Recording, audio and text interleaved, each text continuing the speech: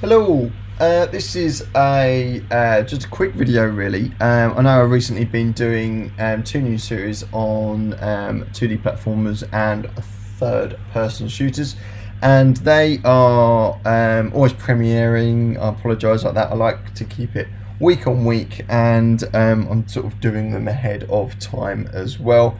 Just like any YouTuber, I think, or YouTube tutorial person, you need to kind of keep ahead. But this is going to be very spontaneous of me, and I'm going to obviously uploaded this straight away for you guys to enjoy. So what we're going to do in this session is quickly two things. Is show you how to create a skybox from scratch from using a high HDRI image from the internet, and as well as creating that as a skybox within Unity and using that to also rotate around in your world space. It's probably not perfect for this project I'm using. This is just a demo 2.5D game. I've been kind of using and creating. It probably look pretty naff on here, but on a third person or a first person game, if you get the right skybox, the slow kind of rotate of the sky can be a really nice piece of aesthetic design for your game. Anyway, okay, so I use a particular website, and this website is HDRIhaven.com. You can use this for any kind of images or anything like that, for high resolution images more than anything. So what I'm going to do here is, I was going to use this image, but I think I'm going to change my mind and go for the small cave. This is quite nice. So what I'm going to do is use a 2K image. I'm just going to download this into my downloads. That's all good. So small cave, 2K, save. Cool, lovely. Into Unity, let's go straight to downloads, and there we go, small cave, and drag that in. Cool. Okay, so this at the moment is just seen as a 2D texture and not a panoramic image. Even though it is a panoramic image, we need to tell Unity that it is. How we do that is by creating a material. So what we're going to do is right click, go to create, and go to material. I'm just going to, just for the purpose of this, I'm just going to name this probably just cave underscore skybox. There we go. And then usually use this to create materials, but we're going to create a skybox out of this. So from shader, we're going to click on standard, go down to skybox, click on that, and go to panoramic. Obviously we're using panoramic because that's what our image is. It's a panoramic HDRI shot. So once we click onto that, we get taken into this kind of sub menu where we've got our exposure, our rotation, and our spherical image itself, or our HDR. What we're going to do is select, and we should be able to find, there we go, our small cave image. Click out of that.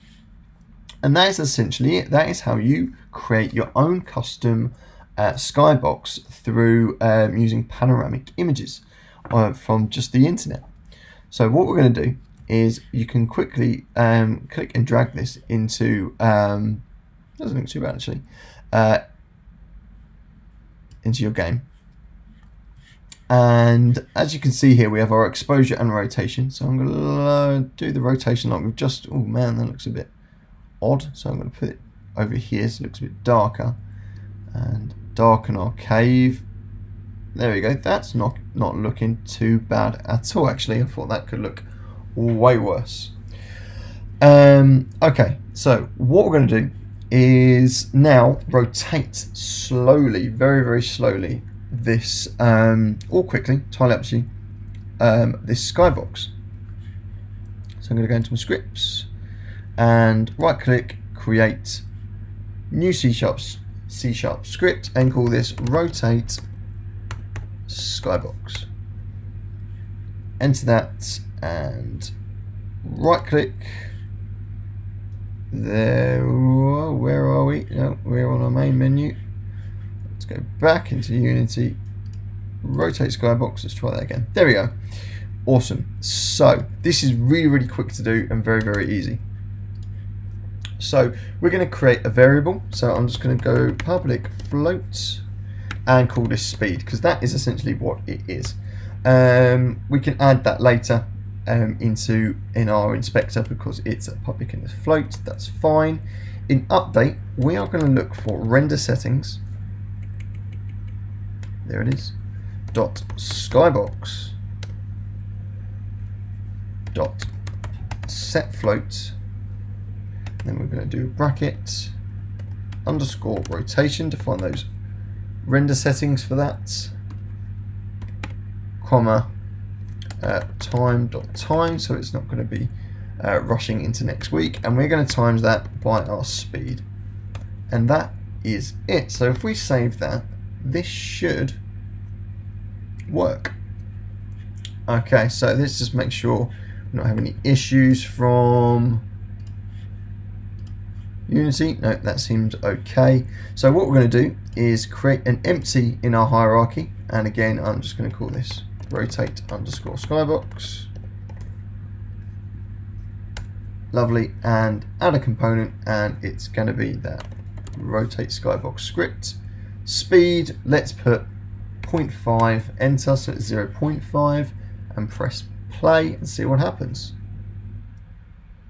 Fantastic, there we go. So slowly you can see as we kind of move on and play our game, our speed or our rotation of our Skybox is rotating around. Obviously we can change this. We can go to this variable and speed this up, as you can see. But in a first person or third person game, I think this would look pretty cool. Obviously maybe not at this speed, it might be a bit trippy. Obviously if you did this in a VR game, you're probably going to have people chucking up. But you can kind of see where I'm going here if you use this for an FPS or a third person shooter game. A really nice slow rotating Skybox can make your game a load more realistic. Cool, well I hope you've enjoyed this tutorial and I'll see you soon.